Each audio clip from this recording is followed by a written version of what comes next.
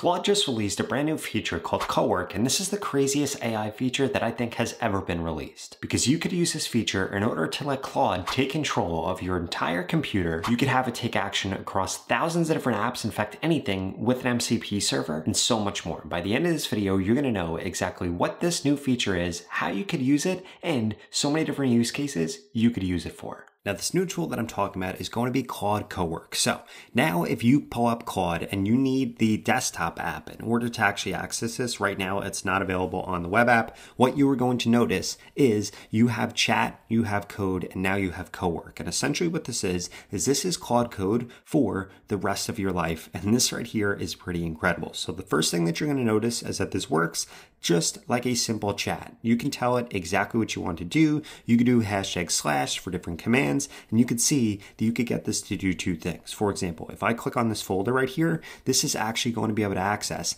any folder that is on my computer right here. In addition to that, you could actually give it access to your local device. Now, there are some security concerns with that we'll go through in just a little bit, but first, let's get through some of these other things. In addition to that, if we click right here, we can actually connect this to all of our different connectors. And if you want to see all the different connectors that you could use with this, you're just going to want to come over here, come into settings. And then from here, you're going to want to come into connectors and you'll be able to see all the different things that you can actually hook this up to. And you could add in custom connectors here. In addition to that, if you come down here to extensions, you'll be able to see tons of different extensions. For example, you could have this send text messages for you. You could hook this up to Google Chrome. You could hook this up to your Apple Notes. You could hook this up to be able to control your Mac. There are tons of different things that you can connect this to and that you could give it access to. In addition to that, since we are on Claude here, this also has basically unlimited MCP access because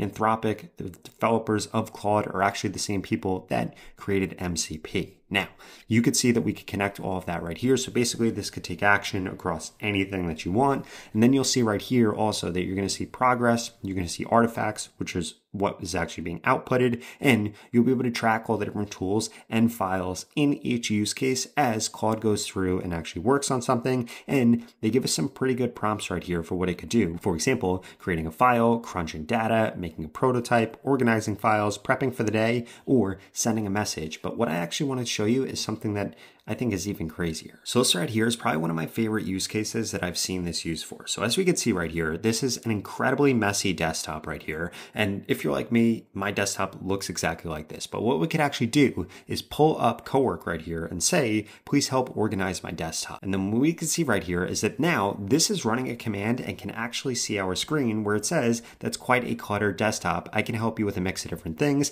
And then it goes through everything that we have here. So 70 projects and code files, 20 screenshots, 35 photos, 18 video, and 25 text and document files. Doing a little bit of quick math, this is around 160 things, and then check out what this does. So this writes out a plan for how it's going to move everything into all these different folders. It is going to leave projects where they are. It is going to group them by type, and then we could get this to go through and do it just like this. And then check this out, just like this, hands-free, this goes through and actually begins to organize everything. Now, literally just like that, this went through and organized our entire desktop. And again, this is just a brief preview to show you exactly what this could do, because it could do anything that you could do on a computer or across all the different apps that you could give a connection to. Now, before I get into all the other crazy use cases you could use this tool for, I wanted to make sure that you're taking 2026 seriously when it comes to AI, because the last thing that you want to do is sleep on the AI train while this thing is about to take off. Because if you're not fully up to date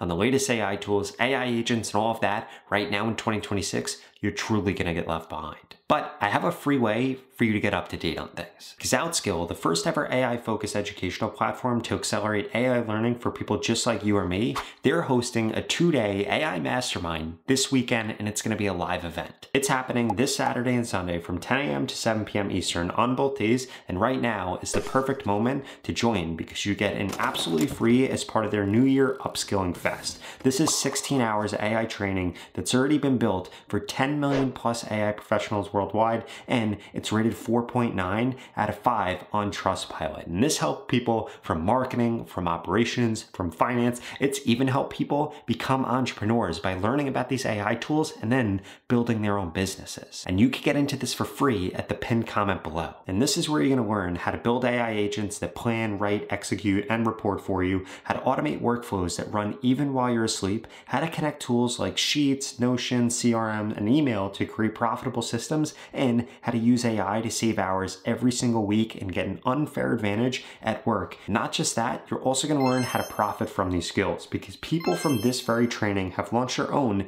AI-powered services that bring in 2 to 3K every week, and some people have built businesses that bring in tens of thousands of dollars a month just by applying the systems that they're taught. And to kickstart your year, you are going to get a premium lifetime bonus like the AI Prompt Bible, the AI Profit Roadmap, your personalized AI Toolkit Builder, only if you attend both days. And here's the most interesting part. When you sign up, you're also going to get access to the 2026 AI Survival Hackbook, which is a comprehensive compilation of all the upcoming AI shifts for 2026 so that you could get ahead of them and stay ahead of them. So what are you waiting for? Seats are limited. Click the link below and get into it right now. And don't forget to join the WhatsApp group in order to stay up to date on all the changes. For example, I have something else that I need to do on my computer. In fact, I need to do this every day. So what I'm going to do is I'm going to come over here into downloads, and I am actually going to give this access to 2 files on my computer. So what I want to give this access to is customer spend and then profile export. Now,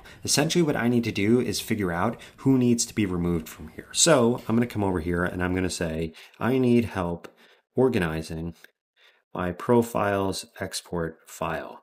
I need to remove anyone that has a paid subscription on Stripe that will be in the customer spend. Essentially, I need 2 different sheets.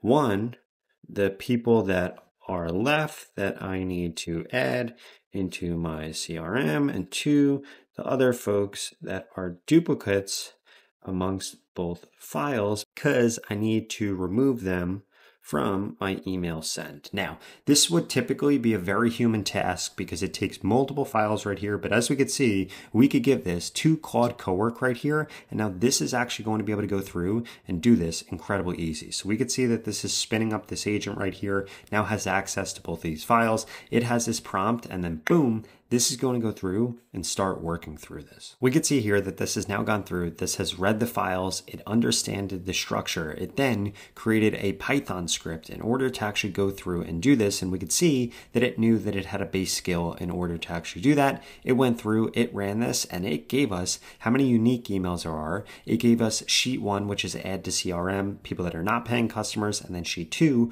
remove from email send, which people that are already paying. Guess what? This went through and now gave me this new file. So I can now come over here and I can see these contacts right here, which are the files that I uploaded to it. And now I have these artifacts right here. And also this went through and created a file that I can now access and have both of those that I can then upload to my CRM, or I could see if we have an integration or an MCP for that CRM and do it directly through here. Now, in addition to that, we can see all the other things that we have right here. For example, I'm going to click on create a file, and then we can see that this actually walks us through here. So create a file about, I'm going to say, building AI automations in make.com, and then we want to say here, ask any clarifying questions and share a plan of how you'll actually approach this. And then it asks to choose what kind of file we're going to create. I am going to click on a document right here. What kind of document? We could come over here and we can do article or blog post. And then this actually goes through and then customizes what this prompt actually looks like right here. So you could go through all of these in order to actually customize your prompt. So we're going to go through this again, document, we're going to go with an article or a blog post. I'm going to choose that. And then I'm going to put building AI automations in make.com.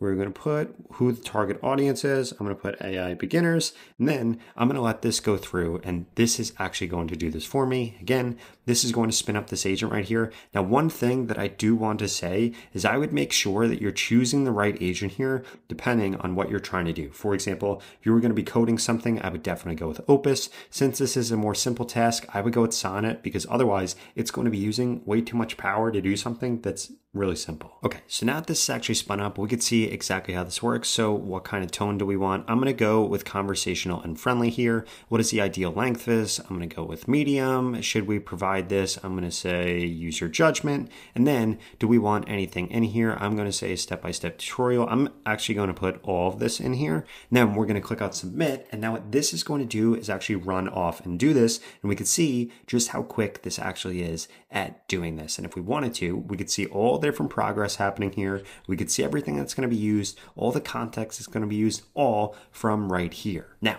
while this is going through and doing this, what I wanted to do is actually come over here and start a new task again to show you how you could have this doing multiple things for you all the time. We're going to come over here, we're going to click on new task up here, and we're going to get this to do something else. In fact, we're going to get this to prep for my day. So help me prepare for today, and I'm going to come over here, and it's going to ask me any clarifying questions and share a plan of how it's actually going to approach this task. And then this is going to spin up this agent right here, send this request, and then begin doing this. And we can see again, this gets going very quickly, and we could see over here that this just moved to the top right here because this is actually done. So if we come over here and scroll down a little bit, it does start at the top, which is kind of buggy and kind of glitchy, but as we could see, if we scroll down here, that this is actually done, and we could see that this now is actually saved right here, and we could check out what it looks like. So we'll see it right here, over here in the artifacts, and we can click on this, and we can allow Claude to actually preview this file right here,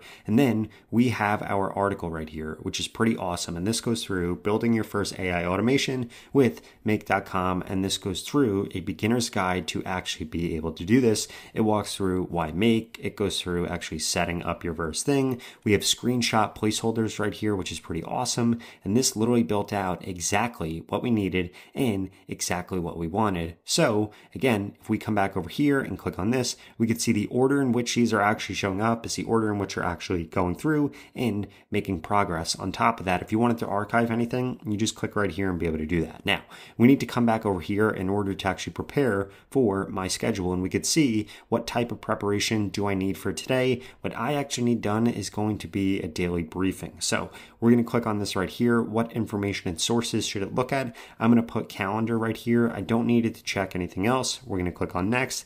And then what do we actually want? I just want a brief summary right here. So I'm going to go ahead and do that. And then what this is going to go through, this is going to access my calendar, analyze my day, and then create this summary for me. Now, the reason that I chose this is because Claude doesn't actually have access to my calendar right now. So we could see that there are several ways to do this, and this is a conversation just like an employee. So I'm going to say enable the integration right here. And then I'm going to walk you through exactly how this works. And the reason that I chose this was, again, because this doesn't have access to this. So what I can now do, it told me that it didn't have access. So I'm going to come over here. I'm going to come into connectors. I'm going to come into manage connectors, and we can come over here to Google Calendar and we can connect this. And now we can come back over to Claude and see that this now does have connection here. So we could come over here and say, you should now have connection to my Google Calendar. And then this will actually go through and confirm if it does. And now we can see that it actually has access to my calendar. We could see that it created this daily briefing for me. And again, you could get this to go through your calendar, your email. You could get it to go through your Drive, wherever you actually have this information. And we could see everything that needs to be done here that I have scheduled on my calendar. And it gives me key insights. It gives me recommendations. And it even gives me suggested prep for tonight in order to prepare for tomorrow, because it did see that for tomorrow. Now, I did want to go through here and highlight the risks of actually using this tool, because I can't make a video on this tool without actually doing that, especially since Anthropic sent me these risks. So to minimize risks, you want to make sure that you avoid granting access to local files with sensitive information. For example, financial documents, your social security, your taxes, stuff like that. Don't give it access. In addition to that, when using Claude in the Chrome extension, make sure you limit access to trusted sites only. And if you choose to extend Claude's default internet access settings,